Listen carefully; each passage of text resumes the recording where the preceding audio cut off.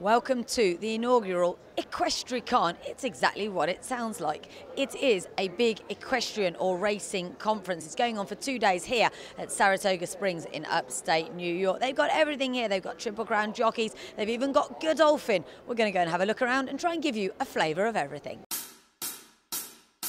Saratoga, some 3 hours drive from New York City, attracts the biggest names in racing for its 7-week meeting in the height of the summer. Therefore, this quaint spa town is the perfect place in which to hold an international racing conference. Over the 2 days, the many panels debated a wide range of topics, from tipping to medication, from tweeting to marketing. It was all there, as organiser Dan Torgman explained. It was originally just a conversation I had with one of my friends about just something that was potentially lacking in horse racing, something that we could do to bring the industry together and bring everybody under one roof. And I went with that idea to Justin Nicholson and Catherine Sharp, my partners, and they just ran with it. And together over the past year and a half or so, this whole thing has been fully baked, and here we are this week. I suspect you're not the kind of people that rest. Are you already thinking about next year, how to make it bigger and better? Oh yeah, we've been thinking about next year even before the convention started. We're seeing things where we say, oh, you know what, we could probably make that a little better. We can get more people to come and to participate if we do it this way.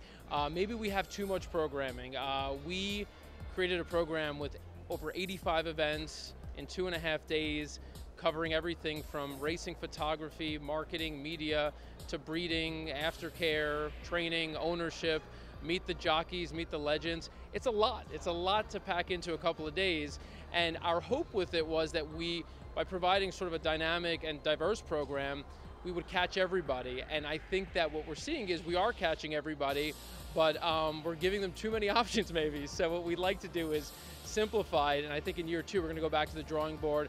All that being said though, I don't think I could be much happier with the attendance that we've had, with the level of engagement and the number of people who have come up to me and said, this is one of the greatest experiences of my life, and that has kind of taken us aback, and we're so pleased that we've been able to put this on and deliver. The event, which took place in Saratoga's city centre complex, attracted some big name sponsors and partners, with the Breeders' Cup, Windstar Farm, Denali Stud and Godolphin among those to support it. It also drew in some big names from Europe, with Racing UK and NBC presenter Nick Luck addressing a big crowd for his keynote speech, which stressed the importance of dwelling on the positives in the sport. I really wanted it just to represent the event in essence, because what they've done is bring so many different strands of the industry together. I didn't really just want to major on one topic, so hopefully people enjoyed it or endured it, one or the other.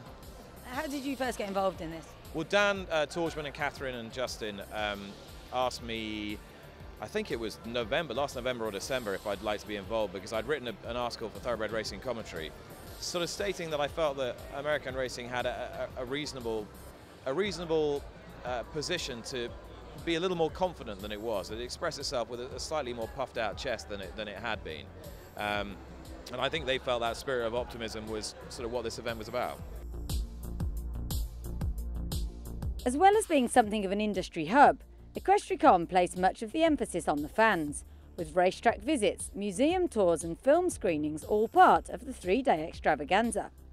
It will undoubtedly grow over time, but the fans we spoke to seem to have enjoyed their experience. I absolutely loved it. It was great. I've been on horse racing Twitter for a few years, and there were so many people at Equestricon who I've been talking on Twitter to a year, 2, 4, and now I finally get to meet them in person, and we can talk horse racing, you know, sit around the table, discuss our ideas about horse racing, discuss our experiences.